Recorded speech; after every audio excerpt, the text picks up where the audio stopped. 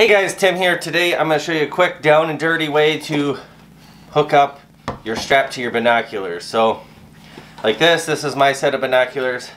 I have the harness style here, and the key to it is a zip tie.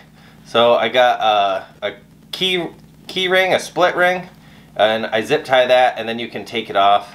You just have that on there, okay? So my son got these for Christmas. Nice binoculars.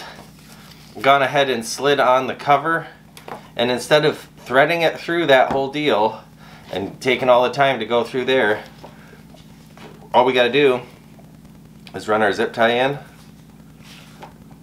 and be done. So we'll put our zip tie on here. We'll just put our zip tie tight, follow this around. We can put the covers on, keep the lenses nice, get this to go around. Here we go. Slide that same way.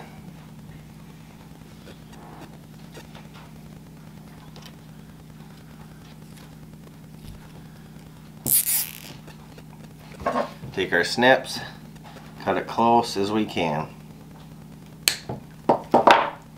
Now, there might be the slightest sharp edge there, but you can always take a little bit of sandpaper and it won't be a big deal. Alright, so there you go. Now you got your strap, your covers, put it on your neck, and you're ready to go. So, you're ready to go and these are out. Now I can see you.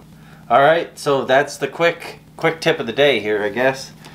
But these work nice, so when don't want to have the big harness or take it off, I took the strap that came with mine and I cut a section out to leave the lens covers attached to it, so I can always cover my lenses. I always rest them like this on the windowsill or whatever for watching birds. But yeah, so this thing works really good, especially these quick links if you're going to do one of these shoulder harnesses that have these big snaps. Hit that like button, hit that subscribe button, and we'll catch you next time.